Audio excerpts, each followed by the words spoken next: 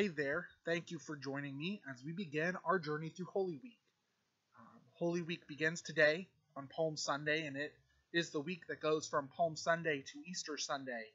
And so this entire week, we will be journeying with Jesus on his trek through Holy Week. Today, we're going to talk about Palm Sunday, Jesus' triumphal entry into Jerusalem. And then in the next coming days, we will look at some of the things that happened while Jesus was in Jerusalem.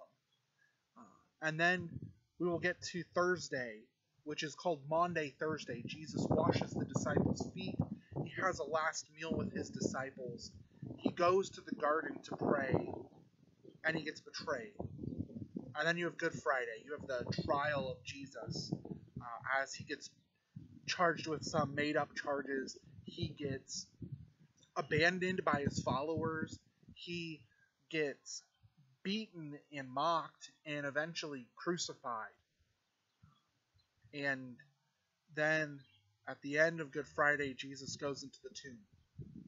And then you have Holy Saturday, where hope is lost. There is no hope. Nothing is changing. Nothing gets any better. It's that pit of despair where you're just stuck in the middle of your despair, and it doesn't seem like anything's going to change. But then comes Easter Sunday, the third day, the final day of this Holy Week, and on Easter Sunday, we remember that the death, that the sadness, the despair didn't have the last word. Hope always came back. And we get to celebrate that return of hope on Easter Sunday. But Holy Week doesn't begin with Easter. It begins today, on Palm Sunday, with the triumphal entry into Jerusalem. And all four of the Gospels record the triumphal entry. All four of them remember Jesus riding into Jerusalem on a donkey. They remember the crowds that gathered around. They remember the people shouting out, Hosanna. They remember people laying palm branches in front of Jesus' donkey. In fact, some people even laid their own cloaks on the ground in front of the donkey. And all of this worked together as a symbol to say Jesus was the Messiah. Jesus was the great king returning from victory. He is coming to take his throne. The people recognize him as king, so that they don't want the donkey kicking up a bunch of dust, so they lay down palm branches in their own cloaks to prevent dust from getting kicked up. They are celebrating the fact that the rule of God is going to get started on earth.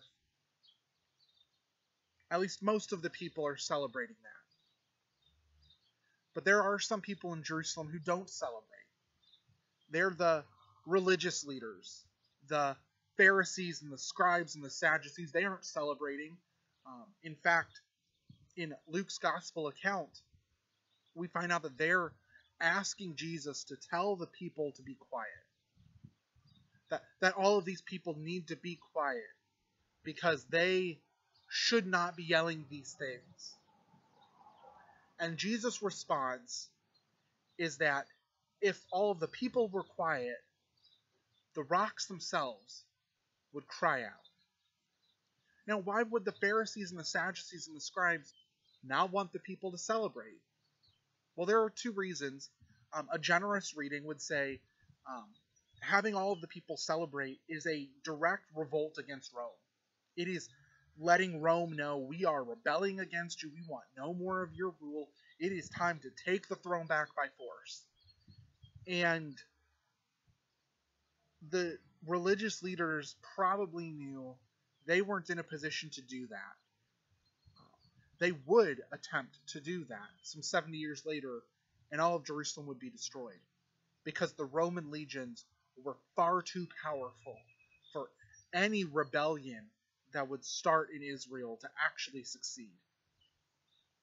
So maybe the religious leaders are just trying to say, look, we can worship at the temple. We can worship as Jews within Rome. We need to not rebel like this. If we're going to try to rebel and establish our kingdom, we need to do it a bit more quietly. We need to be sneakier about it.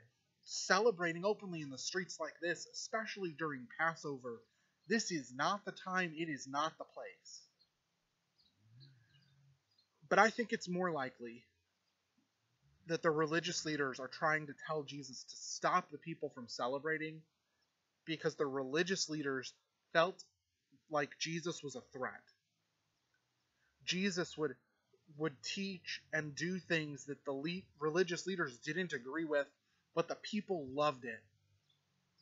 The religious leaders' authority was threatened by Jesus. Their power was threatened by Jesus. And the religious leaders are really trying to say, Jesus, you better stop it because we've tolerated you for a while, but if things like this keep happening, we aren't going to tolerate it anymore. So they tell Jesus, look, make the people stop. This has gone on far enough. But Jesus says that if the people stop, the rocks will cry out. And normally I've thought that what this meant was that rocks like this would start talking like I'm talking right now. That this rock would start screaming, Hosanna. But between theology classes that I've taken, books that I've read, Christian songs that I've heard, I've had to think about that some more. And it's caused me to ask two questions. The first question is, what does it sound like for a rock to cry out? And the second question that will closely follow that is, who said that the rocks weren't already crying out? Because Jesus didn't. Jesus didn't say, well, the rocks will start crying out. Jesus said that even if the people don't cry out, the rocks would. See, this rock right now is declaring praise of God. The sun that is shining is declaring the praises of God. This tree that's growing is declaring the praises of God. The birds that are singing praises of God. The Bible says that the heavens declare the glories of God. All of creation right now is singing praise to God, whether we have ears to hear it or not. The rocks are crying out. Being a solid rock, it might slip out of my fingers, but this rock, being a solid rock, is doing what God made it to do. It is praising God as a rock. And you and I were made for the same thing. We're made to declare the praises of God, maybe through speech, maybe through art, maybe through helping other people, maybe through song. We are made to declare the praises of God. And if this rock is declaring the praises of God, shouldn't we do more? Shouldn't we be able to declare God's praise more fully, more powerfully, more faithfully than just a rock? Maybe we should, but how often are we? See, Jesus is sitting there and the people are actually praising God at that moment. And the Pharisees are saying, like, no, we need to stop this. We need to stop doing all of this stuff. Maybe it's a threat to Rome and they're going to hurt us. Maybe, Jesus, you're too much of a threat. We need to stop you. Stop making the people praise God. And Jesus is saying, look, all of creation's praising God anyway. Why would I make these people stop doing what they're made to do? But we don't need Pharisees telling us to stop for us to stop praising God. We do that easily enough. We distract ourselves to stop praising God. We fill up our time and we stop praising God. Sometimes we just choose not to. We just try to sit on the sideline. You know, there were probably people in Jerusalem when Jesus was coming in who weren't the Pharisees trying to stop the praise of God, and they weren't the people shouting praise to God. They just kind of sat there. They watched. And they didn't really do anything. And this week, this Holy Week that we get to experience, we have this opportunity now.